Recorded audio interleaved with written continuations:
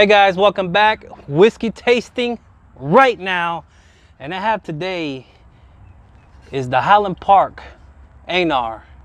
So man, I'm excited to do this for you guys. This is a whiskey that is actually, you cannot get this here in the US.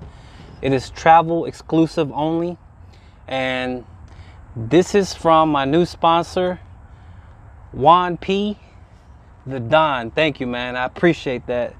Good friend of mine at work, and you know, he got this from the Royal Caribbean trip when he was out of the country, and I didn't think he was gonna be able to do it, and he came through, and I'm excited. So I have not opened it up yet because I only have one, and once you open this, it might be gone, and I'm afraid, you know, I won't be able to review it because it's been the holiday season, and for Thanksgiving, Christmas, now New Year's is coming up.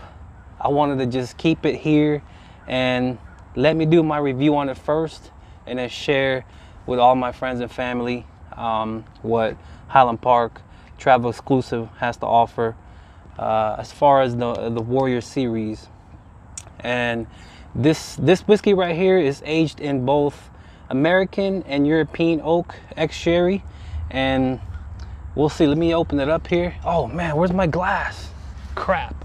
I'll be right back. Hold on.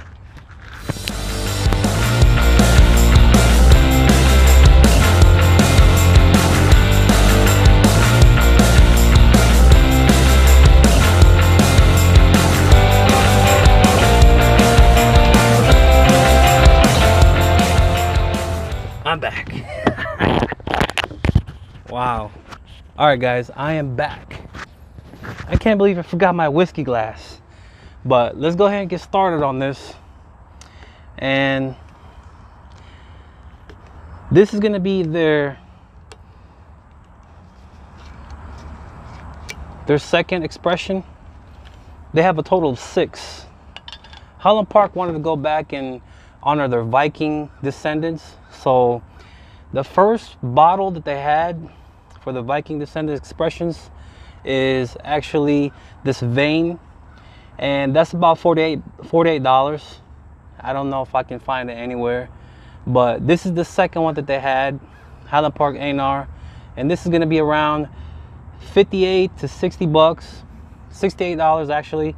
And the third one is the Herald, and that's going to be around 98 bucks.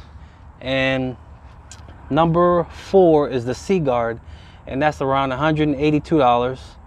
Number 5 is the Ragnvald, and that's going to be around 500 to 600 bucks.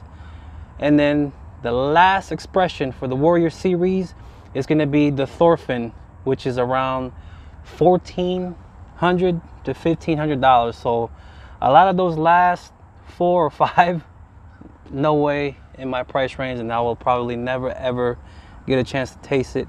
You know, maybe if they offer it in a glass, I'll you know, if I can afford it, maybe for 15 bucks a glass, I'll try it out. But about the history on this bottle, Einar is actually a Viking warrior and a ruler. He is known for his mighty axe, and he was the Earl of Orkney at one time from 1014 to 1020 BC. I don't know if it's BC, but yeah, it's 1014 to 1020. And basically, this is gonna be at 40% alcohol by volume, and this is the big boy. This is the liter, the 1 liter. Let's go ahead and give it a pour here.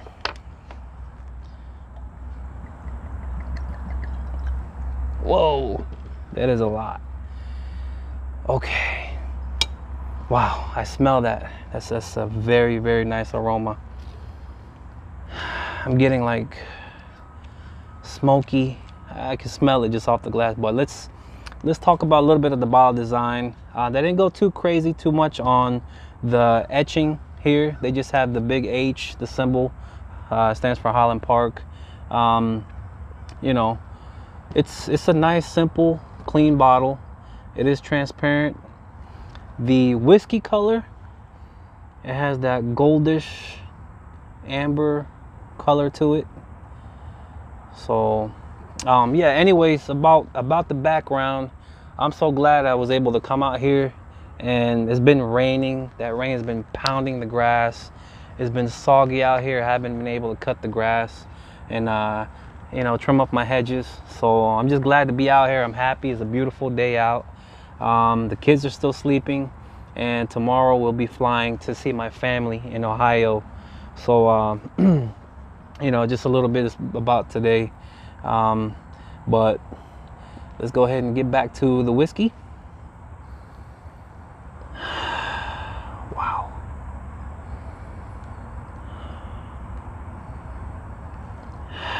I'm getting a little bit of a smoky note on the nose. It smells, is a little bit citrusy, mixed with vanilla.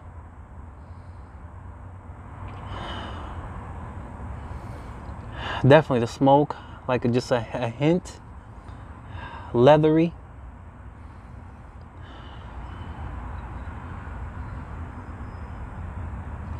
All right, on the palate. Hold on, man, I'm excited. Hold on. Let me prepare myself, because this is something I haven't had before, and this is it for the bottle. Hopefully it's good.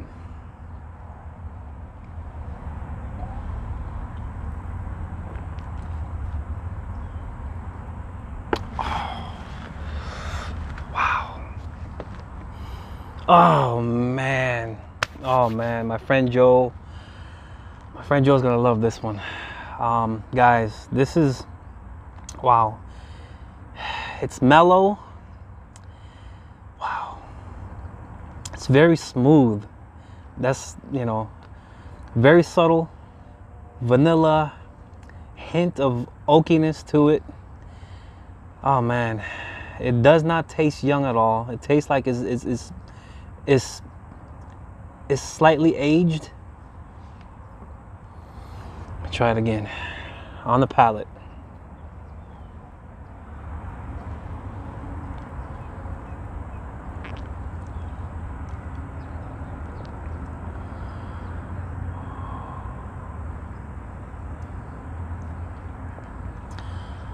A little bit of the tropical floral notes to it.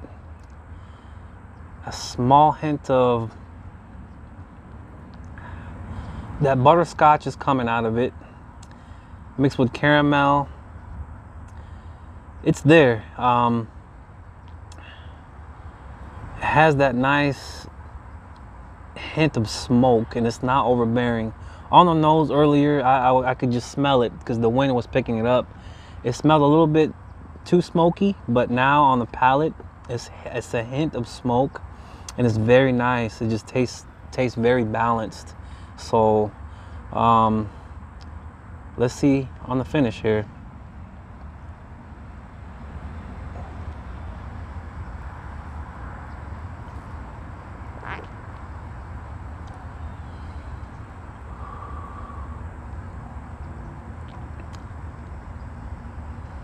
Wow, it's been consistent.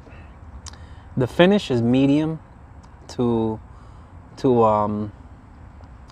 it's got a quick finish to it, but a little bit of that spiciness lingers a little bit, and now I'm getting like a slight oiliness that is coating my palate, my tongue, but it's very pleasant, and it does not taste young, and it's not thick, it's not thin, it's right in the middle.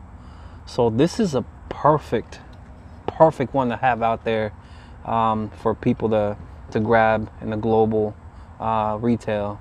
So I'm glad that I have that. That is awesome. That is really good, man. I'm very excited about that. Now I'm a big fan of the Einar, but you know, that's the Highland Park for you right there. They have that signature smoke, and I think that this is a best way to you know, put your whiskey out there for the world, and this is a really great expression. Yeah, man, this is beer that was left over from my brother. I got him a keg, so I'm happy that I got him that, because I've been drinking it, because once I leave, I'm gonna be back in about a week, and I'll probably just send that whiskey back, or that keg back to Total Wine, get my money back on the on the keg. But my brother surprised me today for Christmas, and he got me something very special. And this is a whiskey that is going to be rare. Well, right now it's already rare, and let me just show you what he got me. I'm just, you know, stoked, and I can't wait to share with everybody what notes I'm getting out of this when I finally open it. I don't know if I'll ever open it, maybe when I find another bottle, but you all know what this is. This is the Yamazaki 12 years old. So I finally got one, and I didn't think I'll ever get one, but my brother surprised me, bro. Harold, thank you, man. Love you, bro. This is just awesome. So this is my highlight of 2019 Christmas. You know, thank you, bro. This is just amazing. But that will be a review probably sometime in the future. I don't know if it's gonna be near, but we'll see, man. We'll see. You know, I can't open something that it's not gonna be available for the next 6 to 8 years, because right now Japanese whiskeys are low in supply, and who knows when they'll come back. Maybe 8 years from now you can get the Yamazaki 12. But enough of that. When you go and travel, grab a bottle of this. It is really good. I love it. That I will definitely try to get this whenever you know, whenever I have money, of course. And also whenever I go take a cruise, precisely the Royal Caribbean. So guys, until next time, enjoy your families, holiday season, you know, New Year's is coming up. Drink responsibly and have fun. All right, guys, I'll see you. Cheers.